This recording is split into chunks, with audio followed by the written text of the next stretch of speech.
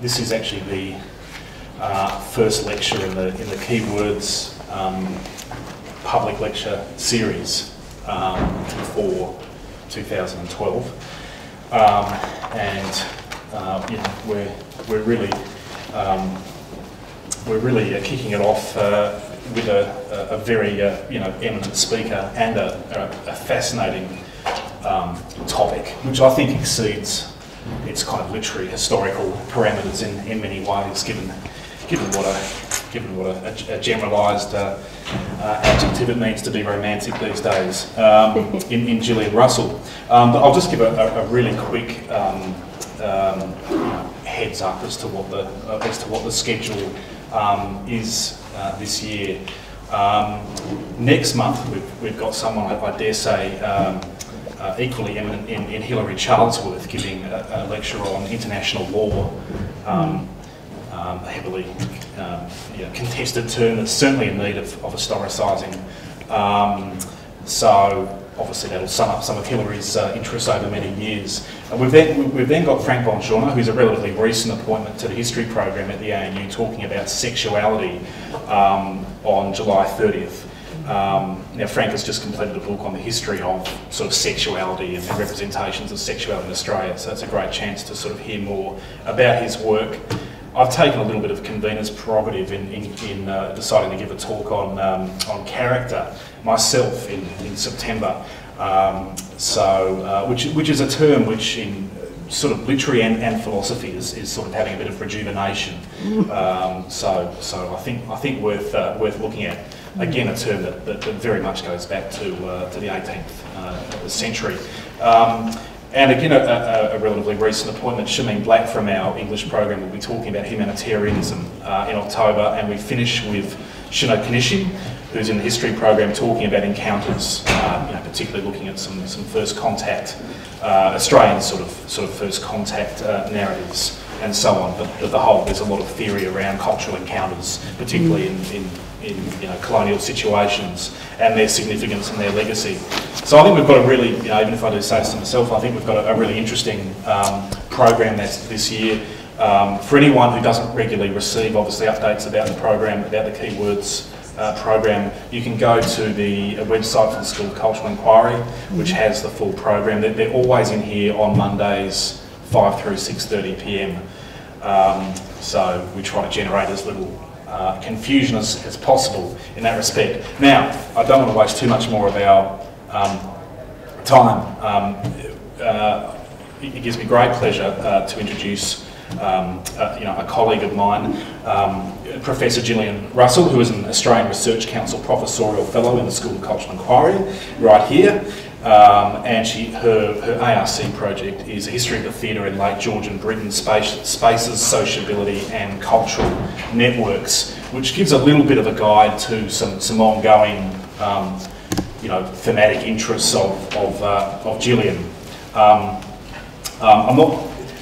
She really does have a huge resume, which you can check under the researchers page, so I'm just going to give a really quick little highlights package with a sense of some of Gillian's thematic concerns. A really important, and a lot of these have actually also been edited volumes, which have really been a significant sort of scholarly breakthrough. So Gillian was one of the editors on the 1999 An Oxford Companion to the Romantic Age, British Culture 1776 through 1832, which was out through Oxford University Press. And this itself was a really helped, along with a lot of work that had been going on through the 80s and 90s, but really helped to reposition Romantic studies much more in cultural, historical terms. And it was also a really interesting volume because it had a kind of antipodean, sort of perspective on Romanticism, and was also very much interested in the links between Romanticism and that kind of radical cultural politics of the 1790s.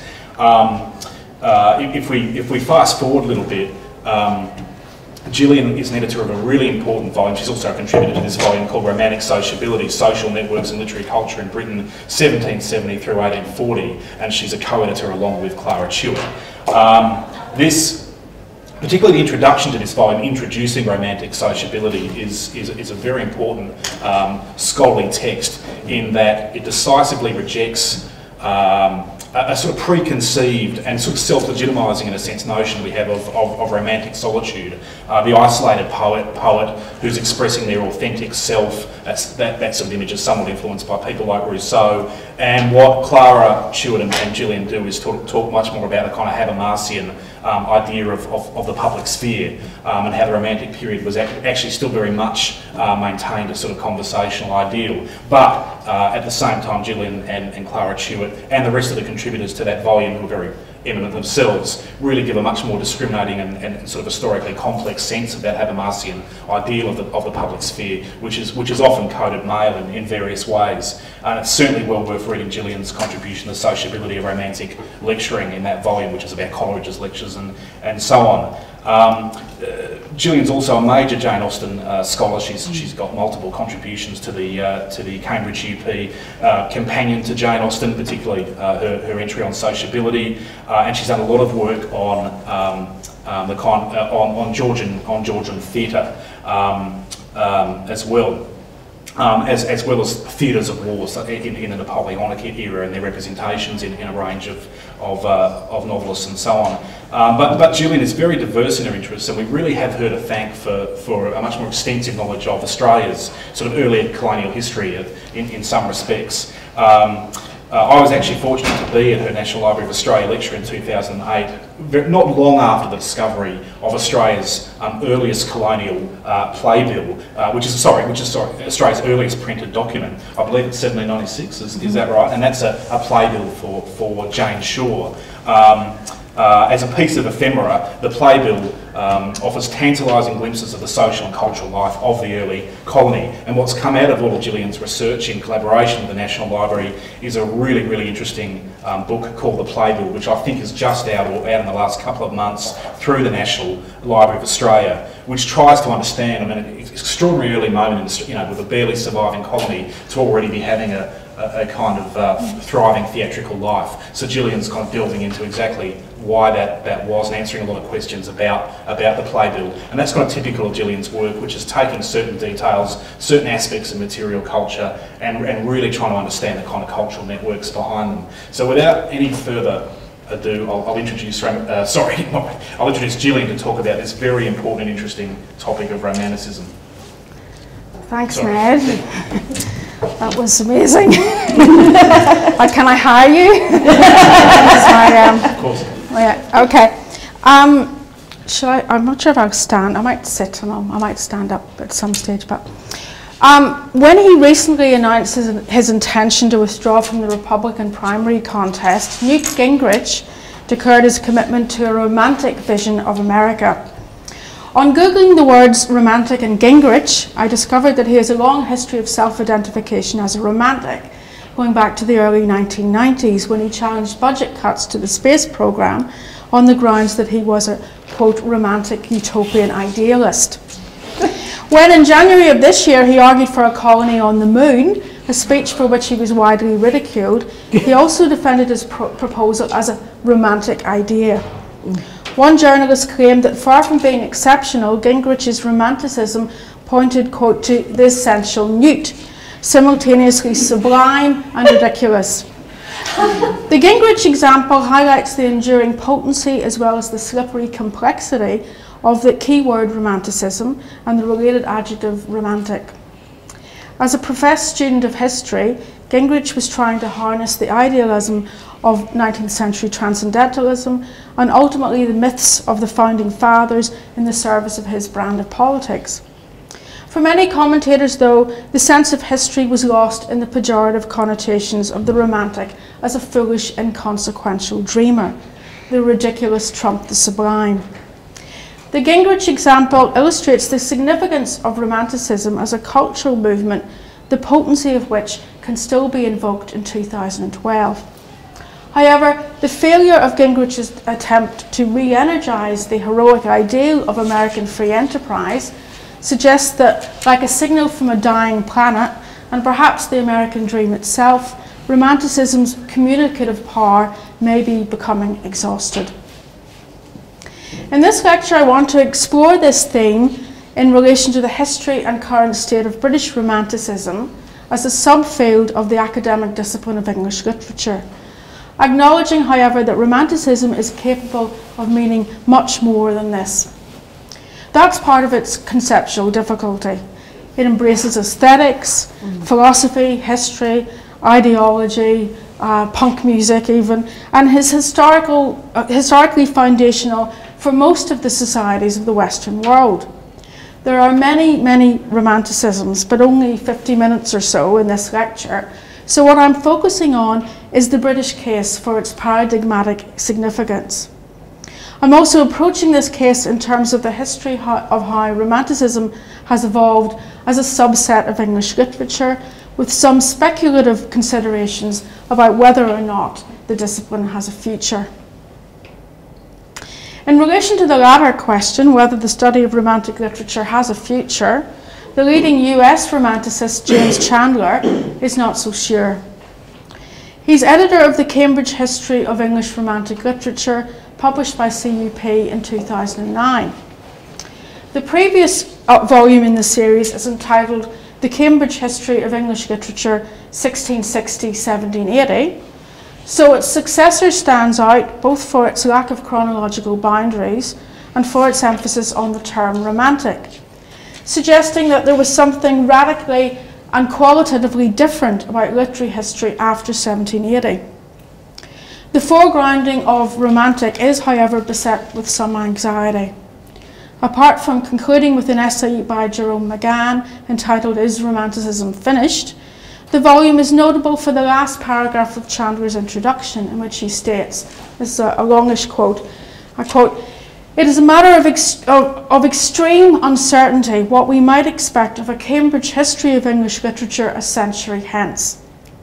It's possible, with the speed of English language use around the world, that even more of its contributors might come from an even greater number of places abroad. Then again, it is also possible, if English literary history is not nourished outside Britain, that many fewer contributors will come from abroad. There is, of course, no assurance that such a history will actually be undertaken again in a century's time, nor if it is that it will appear in books like this one." End of quote. The context for Chandler's concern, outlined in the paragraph that immediately precedes this one, is declining support for the humanities in the US, undermining the position of the US as a world leader in British studies, and the diversification of English into fields such as gender, cultural and film and media studies, competing for the space and authority previously occupied by British and Romantic literature in particular. Chandler's questioning of the long-term viability of books like this one as a medium for scholarship can also be said to reflect uncertainty over the future of academic publishing. The sense here of the imminence of cultural change, the magnitude and consequences of which cannot be properly discerned, is characteristically romantic, making Chandler's introduction itself a kind of romantic text. A famous precedent is William Wordsworth's preface to the Lyrical Ballads, which is characterised by the same profound sense of defamiliarisation, of the ground shifting below one.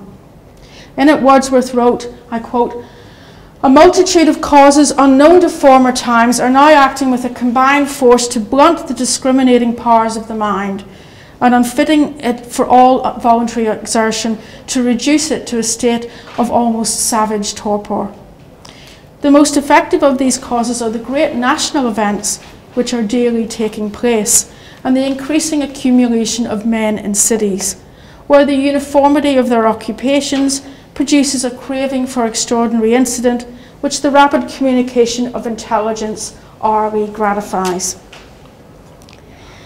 This passage is characteristically romantic in its acute consciousness of history, the sense that the 1790s represented some kind of radical break with the past, and also the sense that time itself had speeded up, producing a collective stupefaction, a savage torpor.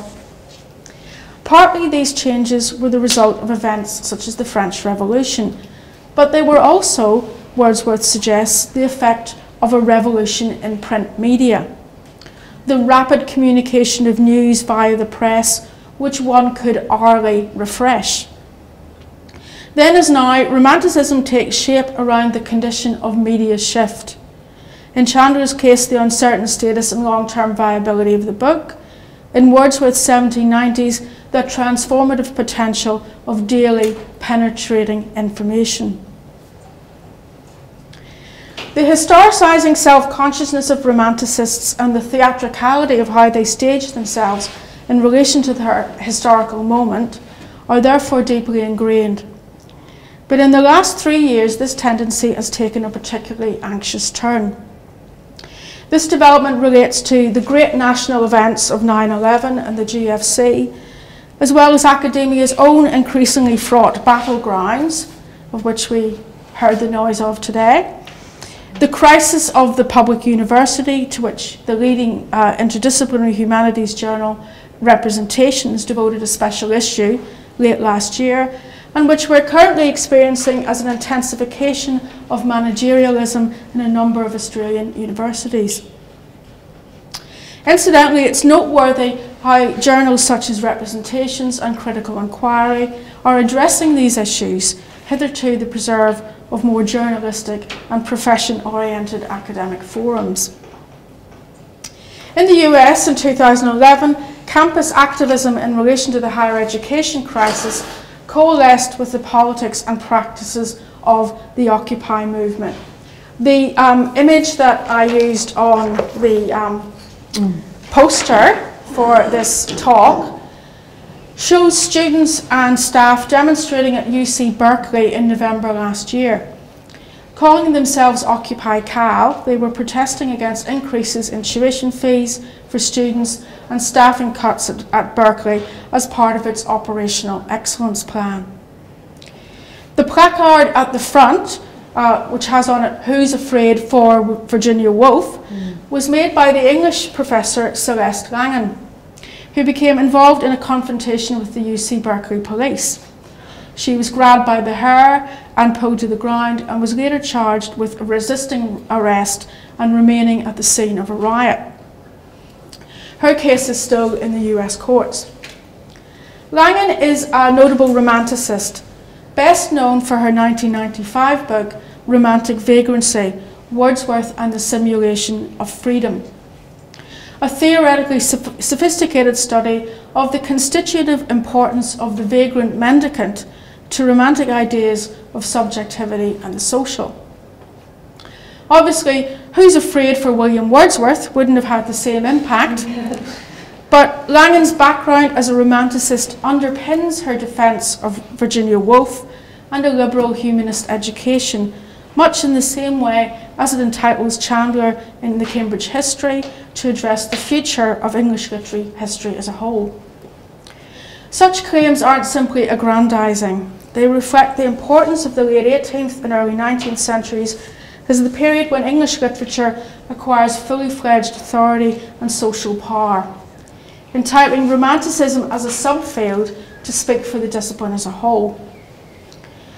Nor is the idealism of Langan's actions on November 9th last year, her willingness to put her body on the line for the sake of Virginia Woolf, necessarily incompatible with how her book, Romantic Vagrancy, details the historical and philosophical origins of claiming imaginative literature as a badge of freedom. The particular quality of some contemporary romanticists is how, in the wake of deconstruction and the historical turn, they're capable of seeing through Romanticism, but yet keep being compelled to rehearse and enact its dreams. I will return ultimately to the state of Romanticism in 2012, but I now want to take some time to sketch an outline of what Romanticism might be. No easy task, as it's one of the most debated and fraught terms in literary studies.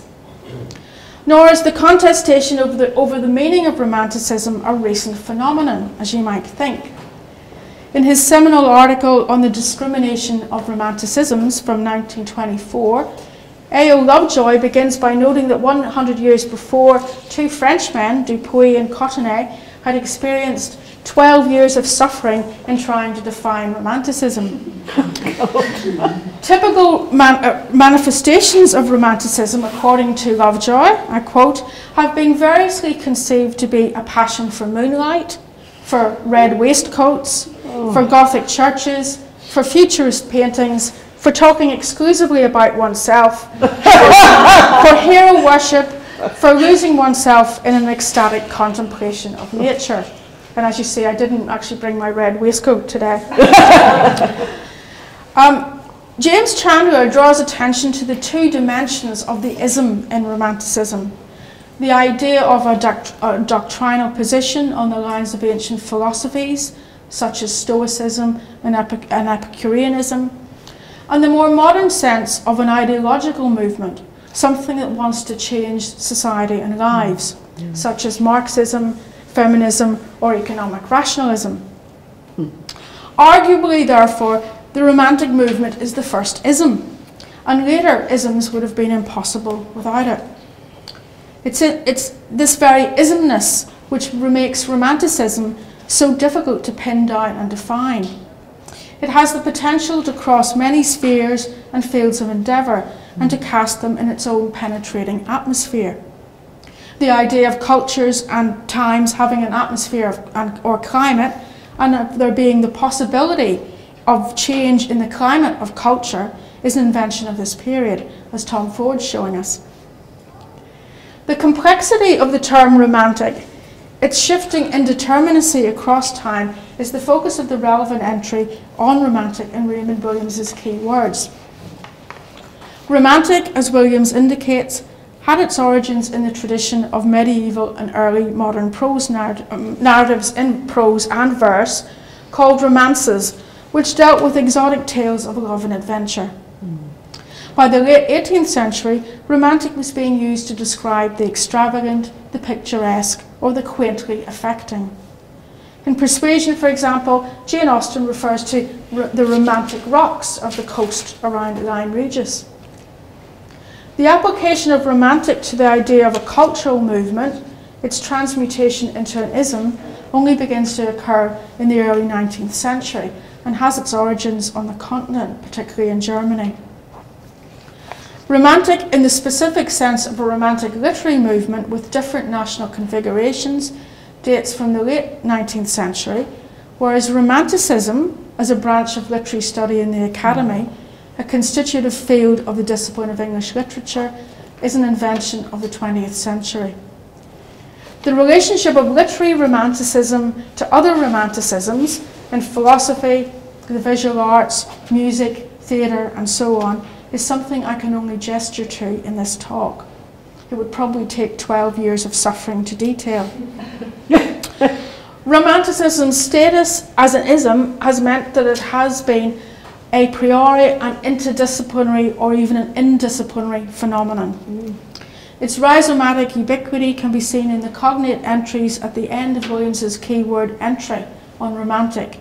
He asks us to, quote, see creative, fiction, folk, generation, myth, novel, original, sex, subjective. Romanticism as a branch of the study of English literature reached its ascendancy in the period after World War II, particularly in the US, where Romantic studies played a leading role in enhancing the cultural capital of both Englit and post-war academia. By 1960, when the journal Studies in Romanticism was founded, Romanticism was firmly identified with a particular genre, poetry, and with the super canon of male poets, what's often described as the Big Six of Wordsworth, Coleridge, Blake, Byron, Shelley, and Keats. In the 1970s, this canon was in a way narrowed to the work of just one man, Wordsworth. The post-war period between 1945 and 1970 is when Romanticists were most assured and confident about their object of study. René Wellick, for example, described the Romantic creed as the, quote, implication of imagination, symbol, myth, and organic nature, part of the great endeavour to overcome the split between subject and object. It is a closely coherent body of thought and feeling. Thought and feeling, that's the emphasis here. This confidence also found expression in monumental editing projects such as the Cornell Wordsworth and the Princeton Coleridge, which not only enhanced the prestige of these writers, but also that of the institutions sponsoring these editions. Many of the enduring ideas and popular perceptions of Romantic writers were cemented in the post-war period, such as the idea of poetry and indeed Romantic poetry and indeed poetry in general as primarily the expression of feeling. Post-war Romanticism also consolidated the view of the writer as a solitary creative genius dwelling in his imagination and using that imagination to address the meaning of truth, knowledge and selfhood, and to talk with both the past and the future, a model of inquiry that was also extended to the practice of literary criticism. The imaginative faculty was what set the poet apart from other writers, enabling him to transcend the vicissitudes of history and distinguishing poetry from other forms of literature and writing in general as the preeminent mode of literary expression. As commentators have noted, Romantic scholarship of this period had its own Romantic idealism, the heroic individualism of a Wordsworth or a Coleridge being a model for the self-fashioning of the male academic in the post-war US, a response to what were intensely politicised times, comparable to the 1790s or post-1815. What Jerome McGann later characterised as, quote, the grand illusion of every Romantic poet, the idea that poetry or even consciousness can set one free of the ruins of history and culture, also applied to those who were studying and teaching Romanticism in this period. Romanticism's preeminence was reconfigured but not fundamentally challenged by the rise of deconstruction in the 1980s. Work on Wordsworth was one of the main conduits by which theory entered the US English department in this period. A greater threat to the coherence of the mid-century version of Romanticism came from the more historical and materialist emphases of the late 80s and 90s, notably New Historicism and Feminism, influenced by British cultural studies that had been pioneered by Raymond Williams, and Marxist-influenced histories such as E.P. Thompson's The Making of the English Working Class. Thompson being a profoundly romantic historian as well as a historian of literary romanticism, particularly Blake. In 1981, Marilyn Butler published Romantics, Rebels and Reactionaries, English Literature and Its Background, 1760 to 1830, a survey aimed at the general reader and students, in which she challenged what she called, quote, the cult of the Romantic writer, by emphasising literary production as also, quote, a collective activity. Authors are not the solitaries of the Romantic myth, Butler claimed, but citizens. The interrogation of the mid-century myths of Romanticism by more materialist approaches was apparent in the 1980s and 90s in book titles such as Questioning Romanticism, Beyond Romanticism, Revisioning Romanticism, and by the yoking of Romanticism as a category to other emergent isms such as post-colonialism and feminism, the Big Six being a dream target for feminist critique. The category of English Romantic literature also underwent a form of devolution, as Ireland, Wales and Scotland were recognised as centres of separate, distinctive Romantic traditions. Robert Burns, who until the early 20th century was prominent in the canon of Romantic poets and then disappeared, has experienced a critical revival in the last few years, with major biographies and critical studies. It could be argued that the centre of Romantic studies in the UK today is not the axis of Oxford, Cambridge and London, but that of Edinburgh and Glasgow. In addition, poetry has been to some extent decentered as the Romantic genre. The prose fiction of the period, particularly the work of women writers such as Charlotte Smith, Mary Hayes, Lady Morgan and Maria Edgeworth, is receiving more attention. It's still remarkable, however, that the first study to explicitly link Jane Austen with the category of Romanticism was Clara Chute's Romantic Austen, published just 10 years ago in 2002. As a result of the historical or cultural turn since the 1980s, there's been a certain distancing or dissociation from the mythic, transcendental and transhistorical connotations of Romanticism, which with the formulation Romantic studies or Romantic period studies emerging as alternatives. Romantic period as a label came to the fore in the mid-1990s with the publication of Jerome McGann's New Oxford Book of Romantic Period Verse. The innovation of that volume was its organisation of poems by year of publication rather than by author, thereby de-emphasising and recontextualising the work of the Big Six. How one defines oneself within this particular subfield of English literature has now become quite complicated. I noted that when she gave a recent seminar in the HRC, Clara Chute described herself as working on romantic literature and cultural history, while John May at the University of Warwick had until recently the awkward hybrid title of Professor of Romanticism Studies.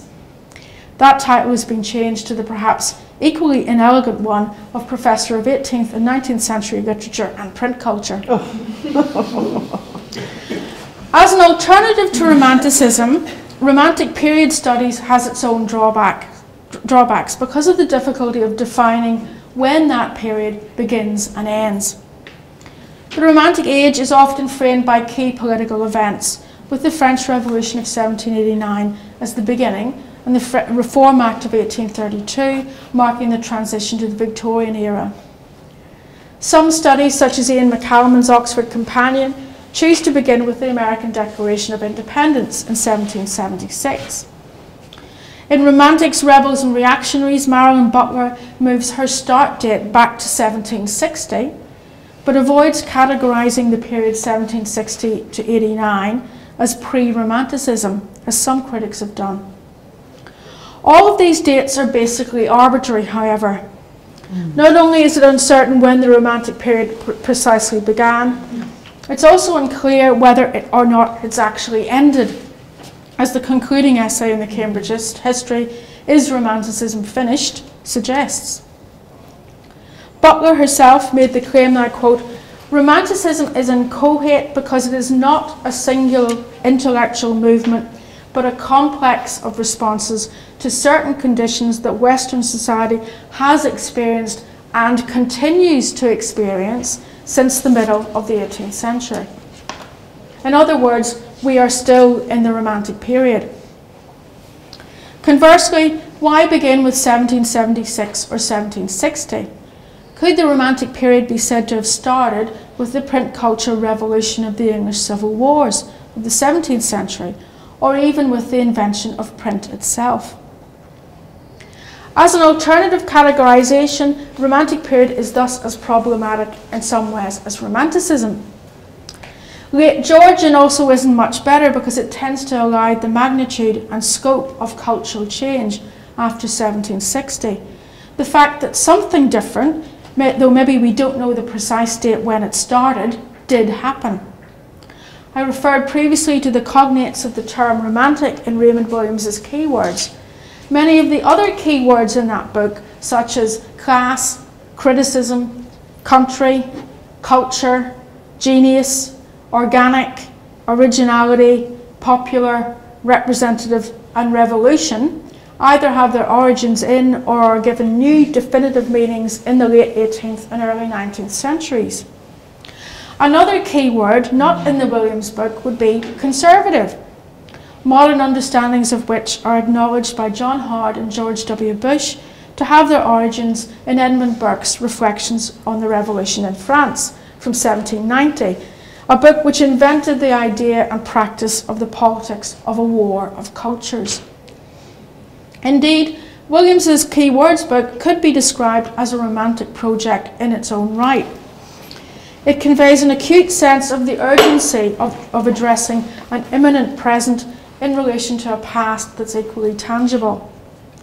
In his introduction, Williams described Keywords as coming out of a, quote, moment when his attempts to, quote, understand several urgent contemporary problems quite literally of understanding my immediate world, achieved a particular shape in trying to understand a tradition. A critical stance not so dissimilar from Wordsworth's in the preface to the Lyrical Ballads. Romanticism is therefore embedded in questions of historiography, and ultimately the meaning of history itself, which periodization raises. It can't escape or transcend them. Romanticism invents and reifies the concepts of period and movement as a way of objectifying the historical moment, particularly the sense of the imminence of change, as well as simultaneously putting these very concepts into question. There are other more pragmatic difficulties with how periodization functions in Romantic studies.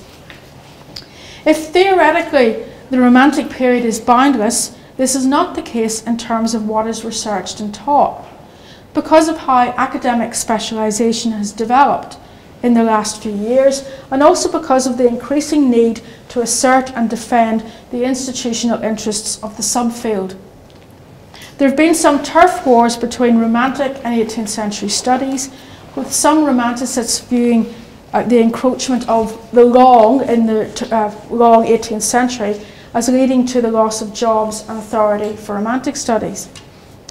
Thus, in spite of the questioning of the meaning of periodization in Romanticism, the traditional view of the period is still very powerful, with what I'd suggest are negative effects on how the inchoate complexity of Romantic literary culture is understood.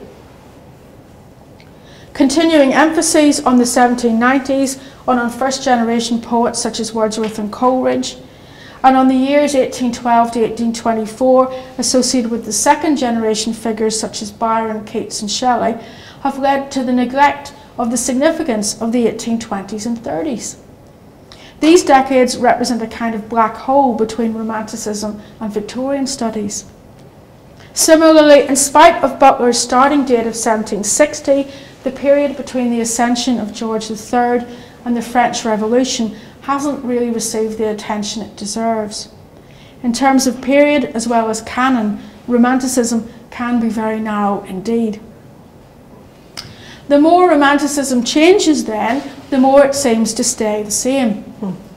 In spite of what Chandler calls the increasing suspicion of the category of Romanticism, the apparent opening up of the field to a range of theories and critical approaches, and also the jeremiads of some scholars and commentators in the Murdoch press about the so-called triumph of cultural studies, the power of Romanticism as a literary brand is an enduring one. The Cambridge Studies in Romanticism series has recently reached its 217th volume. The comparable series on 18th century literature wound up a number of years ago, and the professional associations of the field, and I'm going to go into acronymism, another key word for us.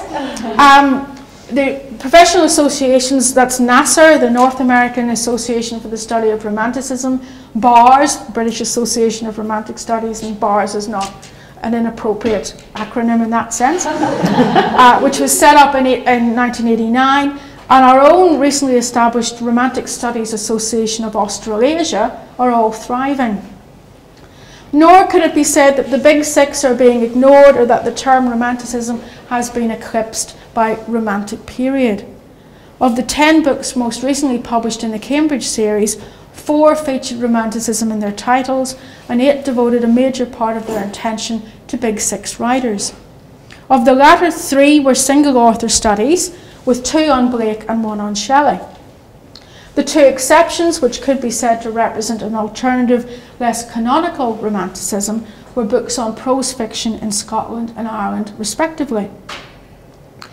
This evidence would suggest that the authority of the big six as paradigmatic of Romanticism is as powerful as ever, and that far from crowding them out, women writers in particular remain marginal.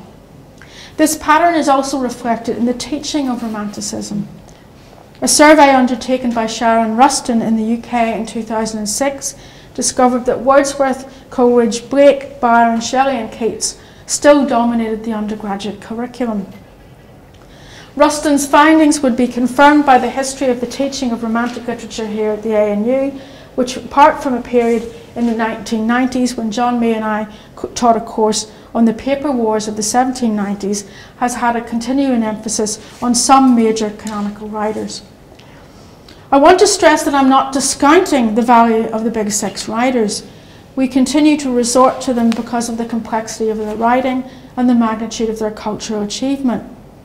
It's important that undergraduates have familiarity with them, though ideally I'd also like them to know about the existence of Maria Edgeworth, William Hazlitt, John Clare, Sarah Siddons, not to mention the richness of periodical writing. I'm pointing out firstly that from the vantage point of 2012, Romanticism hasn't changed as radically as we might think it has, and secondly, that Romanticism is remarkably adept at reinventing itself. The Big Six can be said to have colonised and outlasted theory rather than the other way around. Why then does the Cambridge history ask, is Romanticism finished? The threat to Romanticism, I would suggest, relates to an increasing anxiety about the category of literature with which Romanticism is interimplicated. The meaning of literature undergoes a transformation in the Romantic period. Whereas at the beginning, let's say the 1770s, literary endeavour encompassed a wide range of writing, by the 1820s, the primacy of imaginative literature, hitherto a subset of the literary field, and the distinction of the author of such texts as artist or genius, a legitimate member of the professional classes, had become well established. The consolidation of this change in the 19th century formed the basis upon which the academic discipline of English literature emerged in the 20th. And this is a familiar story. In this respect, as in many others, the Romantic period is the crucible for modern disciplinarity. Modern ideas of the sciences are also shaped in this period. Two main challenges to the disciplinary security of English literature have emerged in recent years, however. Firstly, as we know too well, the mercantilist model of higher education has undermined the social and cultural authority of English and the humanities as a whole as academic disciplines. We're constantly having to justify the value of what we do in terms of how it equips the graduate for the 21st century economy, not the humanist conception of citizenship. Secondly, the digital revolution has challenged the traditional basis on which knowledge about literary texts was made and disseminated. It has led to increased awareness of the materiality of the text, hence the emergence of a Romantic period book history, countering Romanticism's traditional emphasis on the immaterial, the ideal and the transcendent, and it's also potentially decentered the book itself by complicating our ideas of what constitutes communication. One interesting and controversial response to the current situation has come from the Re-Enlightenment project, led by Clifford Siskin and William B. Warner. Siskin is a Romanticist, author of The Work of Writing, and Warner works on 18th century fiction and digital culture. Inaugurated in 2007, the Re-Enlightenment project has taken the form of a series of gatherings, conference presentations, articles, and a collection of essays. This is Enlightenment, published in 2010. In 2008, Siskin and Warner co-authored an article in Profession entitled Stopping Cultural Studies, in which they review the various directions which English has taken in the last 30 years or so. These trends, which the authors characterise as invocations to theorise, to historicise, and to go beyond the literary, are also those that have shaped Romanticism in this period. Siskin and Warner's argument is that doing cultural studies hasn't really changed anything. Cultural studies, they suggest, emerges out of and is bound up with the idea of culture with a capital C. Both senses of culture, the division between small c culture and large c culture being a product of the Romantic period. For the literary scholar to go beyond literature with a capital L into cultural studies is analogous to doing a bungee jump, they claim. It's a thrilling fall into the free play of small c culture, but because that idea of culture is conceptually tied to large c culture, the pull back to old-fashioned disciplinarity is always there. Doing cultural studies, they say, I quote, is like doing Groundhog Day. You think you're getting somewhere different, and then you always find you're back where you started. You never get to do what cultural studies is supposed to do, change literary studies. End of quote. Warner and Siskin's solution is to stop doing cultural studies in the sense of desisting from going beyond the literary, though I think stopping here also has connotations of resistance. However, this doesn't necessarily mean going back to literary study as it was before 1980. Stopping doing cultural studies means in effect stopping doing literature with a capital L. You avoid the bungee jump altogether and maybe go wine tasting in Otago instead. Warner and Siskin claim that we need to, quote, break the spell of literature, with capital L, by recovering the true scope of literature, small l, in its earliest comprehensive sense, culture remaining the ubiquitous term that still includes our past and our future.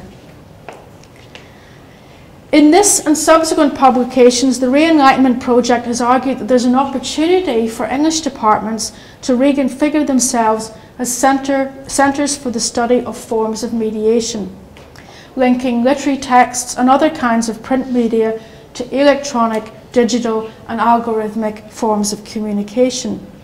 I quote, "Our relevance to universities and to society at large depends on a retooling that mixes some established means of mediation with new tools, and that then deploys both across the newly altered and expanded range of literary activity."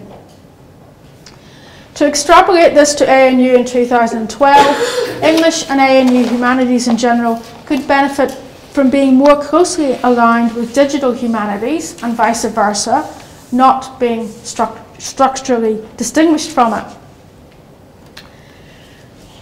The reception that the Re-Enlightenment Project has received from Romanticists has been frosty, to say the least. This is because what Siskin and Warner are arguing for, I think, effectively bypasses Romanticism and potentially weakens its status as the foundational movement for English literature as we know it today. Reconfiguring your discipline around the true scope of literature in its earliest comprehensive sense means going back to the period before the meaning of literature was refined and narrowed, that is, to the Enlightenment broadly conceived as extending from the Renaissance to the late 18th century. In an article published last year entitled, "If This is Enlightenment, Then What is Romanticism?", Siskin and Warner argued that Romanticism was not the radical break with the past that has been supposed, but an outcome of long-term changes in various forms of mediation. New ways of transporting and communicating texts, new genres such as the newspaper, new spaces and associational practices in which these texts were read, and finally, new rules or what they call enabling constraints. Enlightenment, they claimed, was, quote, an event of which Romanticism was an outcome or eventuality, and the Victorian a variation. The article includes stage directions for how Siskin and Warner enacted this distinction in the keynote lecture on which it is based. I quote, "If this is Enlightenment scaled to a hierarchy of change, open hands wide, then this is Romanticism, not open hands as wide." End of quote. It's not surprising that Romanticists in the audience objected to both the diminution of the importance of their field of study and the pantomimic condescension by which this was communicated. It's not clear where exactly the Re-Enlightenment Project is heading and what it might mean for Romanticism and literary studies more generally. I remain to be convinced that Siskin and Warner are as revolutionary as they claim to be, and also wonder whether in this case, as before, Romanticism will absorb the challenge and carry on much as before. It seems that in making their gestures at the Nasser conference, Siskin and Warner wanted the Romanticists present to rush into their arms, as it were, acknowledging the rightness of their cause and giving the future of Romanticism over to them. The Re-Enlightenment Project can therefore be seen as not so much a debunking of Romanticism's power, but an attempt to refashion that power in a different guise. It's still a romantic project, and as such it reinstantiates Romanticism's foundational significance for English literature. Whereas in the past, English departments were confident enough in their intellectual and institutional authority to generate satellite disciplines such as cultural studies, film studies and gender studies, in the current crisis in the humanities and as a result of the impact of digital technology, English, according to Siskin and Warner, needs to retool or redisciplinise itself. It can achieve this not by reabsorbing or remodelling itself in terms of the various studies that have emanated from it, but by becoming something different altogether, reimagining what the study of literature might mean for the future. Romanticism thus becomes emblematic of what needs to be left behind, but also a model of the change that might be. In that sense, Romanticism can never be truly finished. Okay, well in this last part of the lecture, I want to turn briefly to another take on British Romanticism. Michael Winterbottom's TV series, The Trip, first broadcast in 2010. Winterbottom has a long history of engagement with the classics of Lit. He's directed 3 adaptations of Thomas Hardy novels, and also a wonderful film about trying to make a film of Lawrence Stern's Tristram Shandy, starring the British comedians Steve Coogan and Rob Brydon, who also appear in The Trip. For those who haven't seen it, and unfortunately I can't really show anything of it, in The Trip, Coogan plays a celebrity actor-comedian called Steve Coogan, who's hired by the Observer newspaper to write reviews of expensive gourmet restaurants in the north of England. He invites his friend, the comedian Rob Brydon, played by Rob Brydon, to accompany him when his girlfriend dumps him. The drama consists of visits to these restaurants with conversations over lunch as the centrepiece. They often end up in competitive word games or impressions. Brydon's speciality being the voices of actors such as Roger Moore, Sean Connery and Al Pacino, and I'm going to start laughing because I'm thinking about the way he does it. Especially the Roger Moore, it completely cracks me up. Romanticism is a recurring theme in The Trip. Coogan and Brydon visit Greta Hall, the home of Southey and Wordsworth, and Dove Cottage, where the Wordsworths lived, and which is now the centre of the Wordsworth industry, both in a touristic and an academic sense. Brydon also recites lines from Tintern Abbey and Kubla Khan, to which Coogan responds, "I would have thought you would have preferred Olivia Newton-John's version of Xanadu." Coogan in The Trip is the 21st century UK celebrity as romantic artist, a hacking scandal Byron, who's tortured about his failure to break into Hollywood stardom and troubled by his complicated family and love life. There's shots of him alone on top of a Lake District mountain, like the brooding solitary figure in a Caspar David Friedrich painting, but rather than communing with his deep interiority or the sublime, he's instead trying to get a mobile phone signal. It's interesting that Romanticism should surface in this way in 2010, post the great national events of the climate change and the GFC, when the consciousness of the historical moment and where we're heading is heightened. It's tempting to see the references to Wordsworth and Coleridge as signs of contemporary cultural decay, the travestying of romantic ideals of English culture and tradition based on the sublimity of nature. The transformation of old English inns into gourmet tourist destinations is emblematic of the commodification of brand UK as high-end luxury good and playground for the 1% super wealthy, leaving the rest to pick up the tacky souvenirs in the Dove Cottage shop. But The Trip's idea of Romanticism is not limited to Wordsworth and Coleridge or the solitary artist on the mountaintop. It also evokes romantic culture as a mode of sociability and the importance of talk within it, by referring to another important romantic writer, William Hazlitt. At one stage, Bryden quotes from Hazlitt's devastating essay on Coleridge in The Spirit of the Age. Quote, "It was not supposed that Mr. Coleridge could keep on at the rate he set off. He could not realise all he knew or thought, and less could not fix his desultory ambition. Other stimulants supplied the place and kept up the intoxicating dream, the fever and the madness of his early impressions." Hazlitt's essay, like his My First Acquaintance of Poets, reflects the importance of romantic genres such as the familiar essay in defining both the momentousness of cultural change embodied by figures such as Coleridge and the difficulty those figures had in living up to their roles. How, in a Gingrich sense, dreaming could yoke the sublime and the ridiculous.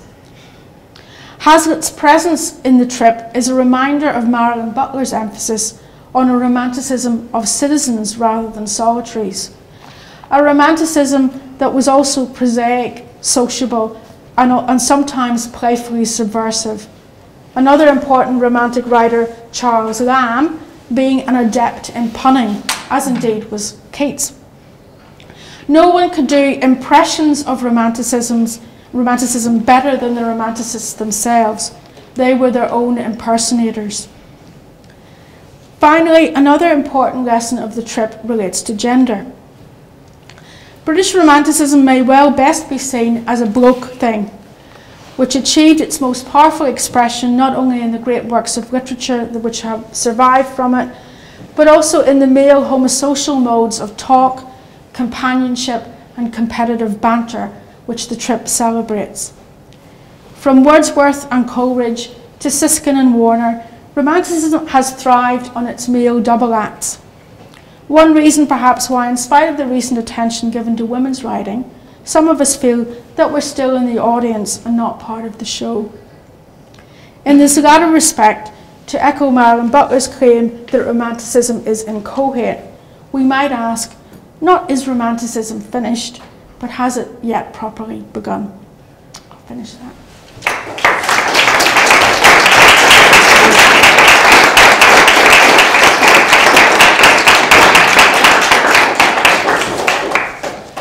Thanks very much, Gillian, for a kind of extraordinary tour through what Romanticism has meant to the various twists and turns it's taken within literary studies in the last 30 years. Extraordinary overview, but also a powerful vision yourself of what Romanticism might still become.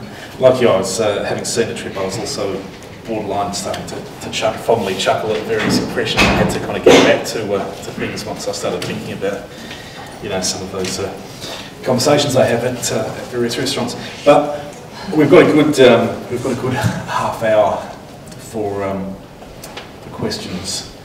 Does anyone want to start us off? No? Yes? Yeah, this is a bit unusual. So I'm doing theology studies at the moment, but I've done postgraduate in other areas. Yeah. And I'm looking at embarking next year on a thesis on the religious and biblical imagery in Blake, because my observation has been that the religious, the spiritual, perhaps in some sense, has been long sidelined in certainly what I've come across in English literature and in the humanities. So I wondered, and I've wondered at times about some of the romantic authors. I mean, I think, maybe it's my ignorance, but I think of George Eliot as a romantic writer too. But there's an assumption, perhaps from a standpoint of a strident atheist, secular humanist position, that the romantics had really nothing to do with religion, but more than that had no faith, or that the spiritual dimension of life was not important to them. But Generation X and Yers would today challenge some of that thinking, because they will regard themselves, we will can say that we're spiritual, but not necessarily religious. In other words, there's a distinction between the institution of religion and how those institutions behave and conduct themselves, and that other dimension of life that some people call romantic, spiritual. So I wonder, yes, whether there's new. I mean, in terms of theology, there are things happening. There's reception theory. There's been a book, for example, just published just this past year on Blake and the Bible, which is not, I hasten to add, from a fundamentalist. This is much more. This is a Christianity or whatever theology that's engaged very much with cultures, that's influenced by feminism as well. Yeah. So in all of that, is there something that?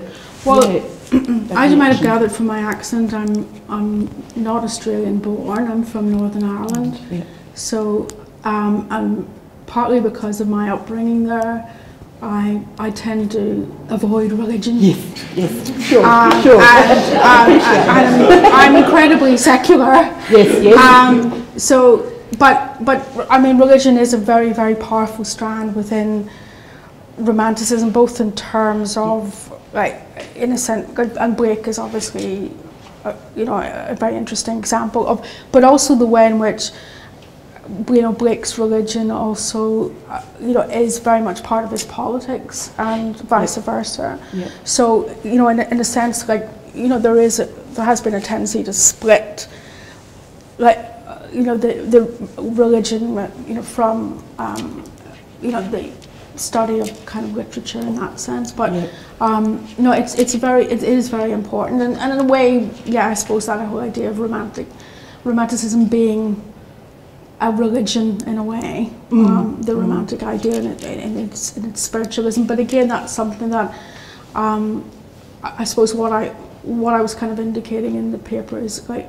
in a sense, my own orientation towards, and in a sense, suspicion of the big picture claims and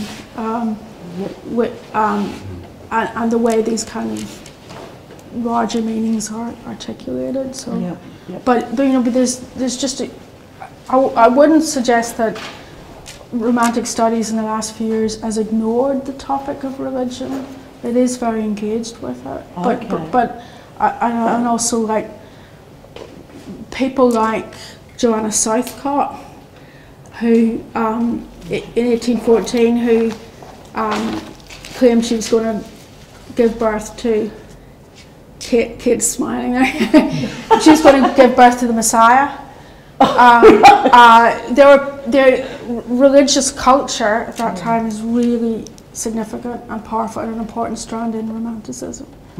But again, how we conceive and determine Romanticism is partly the issue as well. Yeah. I suppose I'm also thinking that because in the Australian universities, theology has not been a part. Yep.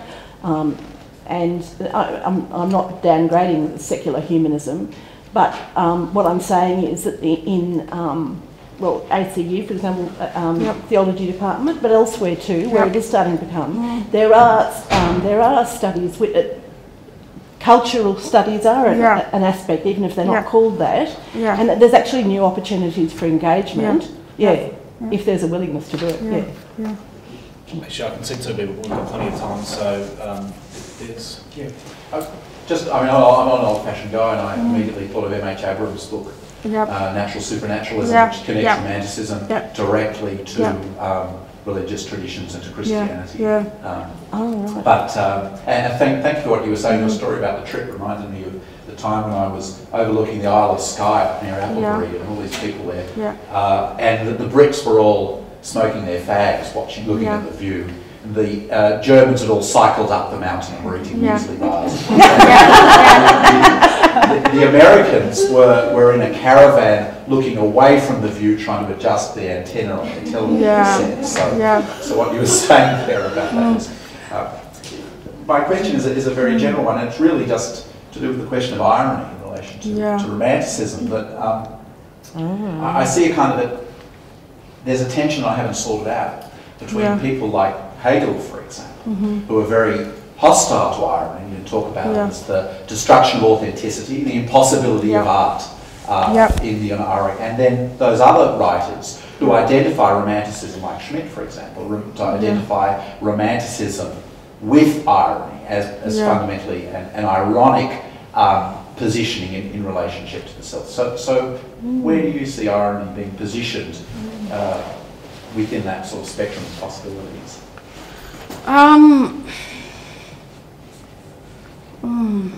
It's challenging now.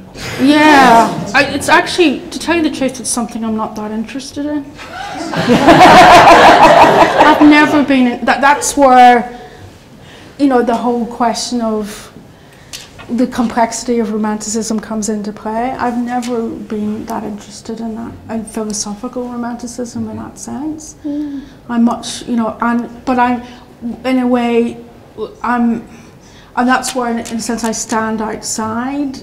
In terms of my red waistcoat, I'm not wearing my red waistcoat, but I don't actually have one. So I would have to say to you that I'd need to think about that more and to engage with the discourse that you're introducing into this conversation, and saying that, like, I mean, I see it as, does that make sense? Sure. Monique, and then Monique. My question is about your argument about the foundational nature of Romanticism, and also your response to the Chandler essay about concerns about the future, and the argument that, well, Romanticism was, about dephenomenisation, instability.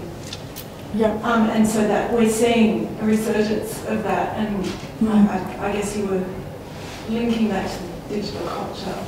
But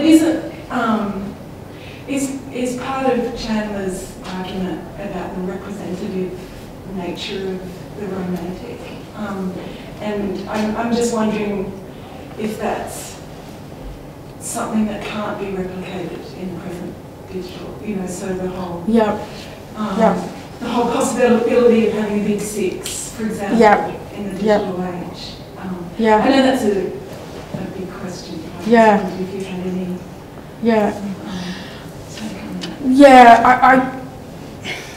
I think that also relates to the Siskin and Warner agenda as well, in a sense, like what are the implications for, and this is why it in a sense is problematic for large L literature in that sense, and why, but in a sense why they want Romanticism in a sense to embrace this. So I mean, I'm trying to argue that in a sense, like, it is profoundly romantic in its kind of conception of, I think, underlying it the idea of the possibility of making change, of making the future in that sense.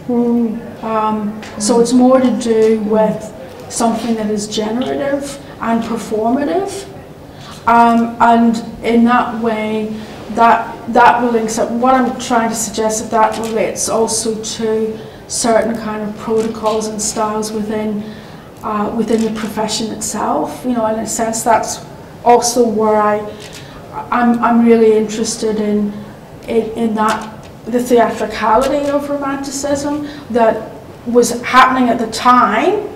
It's there, but it's also continued to be. It is still part of the culture of Romanticism as a subfield of the profession. So it's not so much. But that's never been particularly emphasised. There's strongly emphasised. Not, there was, it isn't something I think that has really been significantly explored. But well, just trying to my, I think we had Kath Bowden. Thanks for a really great paper. I was really interested in what you were talking about in terms of remediation and big culture, big C, little C. And the bungee jump. It was actually the bungee jump I wanted to raise. Yes.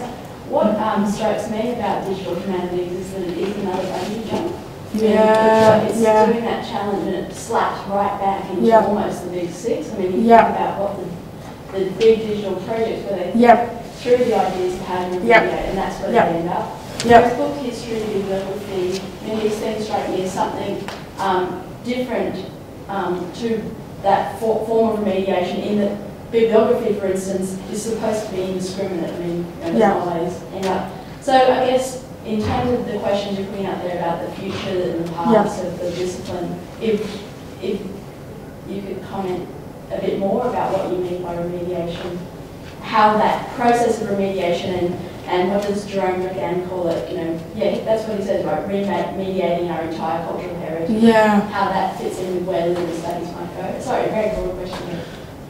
I mean, again, in terms of the Siskin and Warner agenda, as it's kind of outlined, particularly in that this is an Enlightenment book. Do you know that? No, which came out in 2010. It looks to me very much about it's like cultural studies. It doesn't seem to be that dissimilar from it, but I think their focus is primarily on texts and in a sense how textuality works in kind of various dimensions of that. I mean, it really, I think we're at a very crucial juncture in terms of the way all our disciplines are going. But one of the things that we really need to think about is what disciplinarity means in that sense, and whether, in a way, the point I'm really making about Siskin and Warner, that I think what they're trying to do is kind of reconstitute English literature as a discipline. It's not just coming from a position we know what we are and we can let cultural studies and film studies and all that and digital humanities develop. But what I would say would be problematic is that digital humanities becomes another discipline in a sense, that it starts kind of defining itself in disciplinary terms, rather than actually thinking about, well, what's the effect of those structures of disciplinarity that we're creating, which then also relate to the broader, our working and teaching and thinking environments that we experience institutionally, the so-called real world. So it's very, very complex, but it seems to be that, at least I think what's interesting about the Siskin and Warner position is they're actually challenging, they're going out there, they're performing it, and they're trying to get us to think about, where do we want, that our future to lie? Does that? I'm just concerned that we have departments of digital humanities, so it becomes bound up with that, with basically the history of the university as it's developed in the last, since the post-war period. So rather than actually, what way can we teach? What different way can we teach? What different texts can we? As I suppose I want to get beyond the conversation that's always about defining what you want your turf.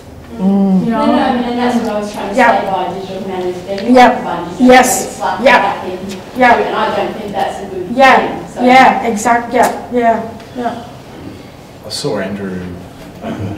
Yes, no, Gillian, I was just wondering, could you talk a bit about the theatricality of Romanticism as you enjoy it? Simply that. Not about studying the theatre of the Georgian period, but the theatricality of Romanticism as you enjoy it. As I enjoy it. Well, I think I was trying to give a flavour of that, in a way, in the sense of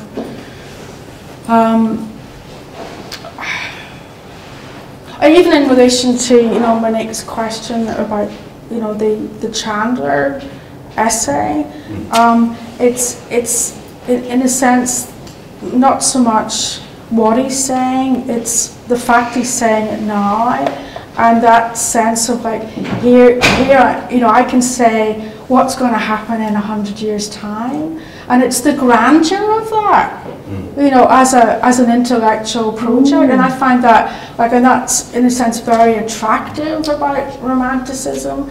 But then, and then this maybe is where the irony comes in as well, is that sense of like the, you know, you get brought in, you get, you know, pulled into it in that sense, and you start believing in it. And it's that, and that's why someone like Hazlitt is just so fascinating, because he's there, like he's walking along with Coleridge, you know, trying to kind of track the way Coleridge writes. He completely shows us the moment of the specificity of these guys like changing the world. He was there, he documents it, but at the same time he's kind of like showing us how he's despairing about it as well, like that sense of like it's both the grandeur and the failure that seem to come together. But I just wonder also, you know, that is also gendered in a sense for Romanticism, because I can't think of, like, certainly in terms of women writers at the time, but also like also scholars that maybe, you know, like I've referred to Marilyn Butler a few times, but you know, she's a kind of exception as someone who kind of worked around. She didn't work on the really big six figures. Like her first major study was on the novelist Maria Edgeworth. She worked on Thomas Love Peacock, and you know, going back to Romantics, Rebels, and Reactionaries was just I found really enjoyable. You know, to go back to and what she's got this big panoramic kind of view of. So in that sense, she's saying, I'm going to show it to you, but I'm not going to be it. I don't have to be it. And that's where I would say that there's a distinction between, you know, that maybe a gender distinction between how, you know, male scholars, prominent male scholars are engaged in Romanticism, and how, you know, particular women have explored it. Does that?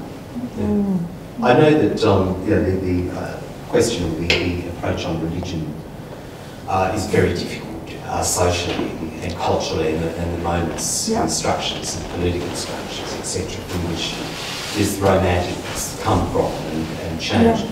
But surely there is an element of the mystic or mysticism that is quite profound in Romanticism. Yes. Yeah. No, I don't discount that. I'm just, in a sense, what I think is the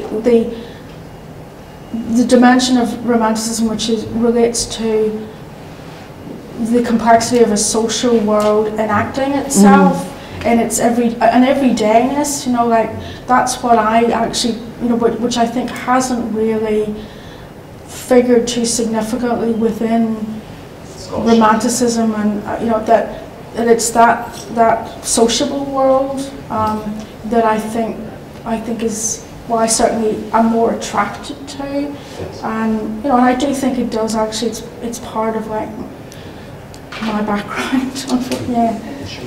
So could I just throw in after that comment? And question about you know, pointing to mysticism, and sorry, I might have forgotten what I was going to say. Sorry. Sorry. Sorry, Tom, you're obscured by the camera. We'll have. No, we've got enough time yet.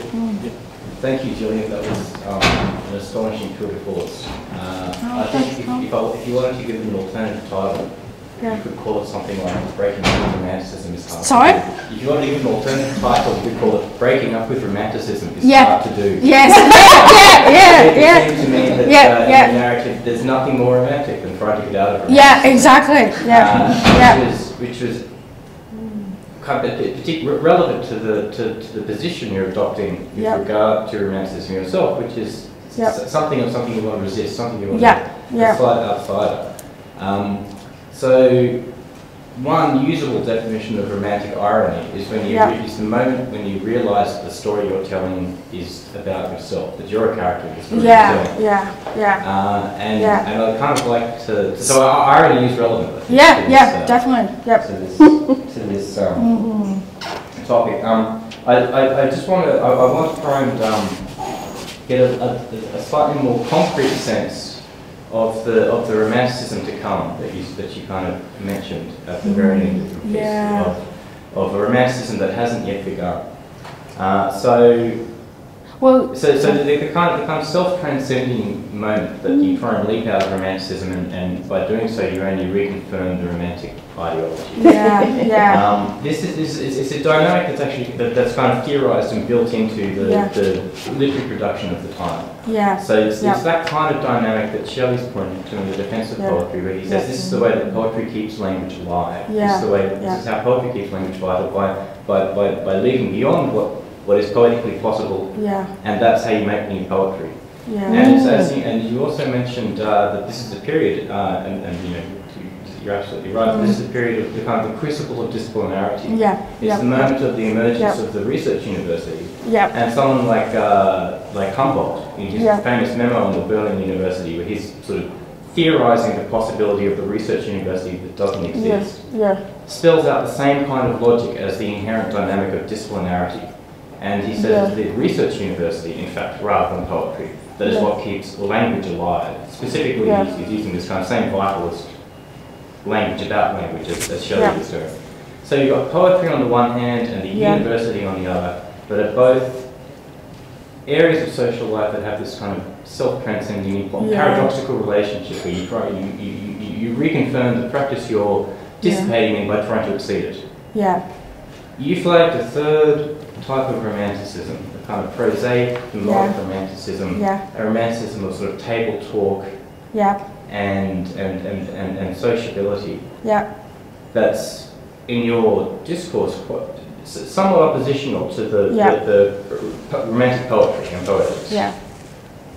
Is it also oppositional then necessarily to the university? I mean, can there be a disciplinarity of table talk? I guess my question is, if there's a romanticism to come, will it be the kind of Michael Winterbottom, The Trip type of, will that be a social location, or can it take up a home in the academy? Wow. Can I hire you too? That's really, really interesting. I'm not going to answer it directly immediately, but just I was aware, like in concluding the paper, that I was kind of engaging in a romantic gesture that I felt uncomfortable about, to tell you the truth. And But what would be more romantic? Exactly. It's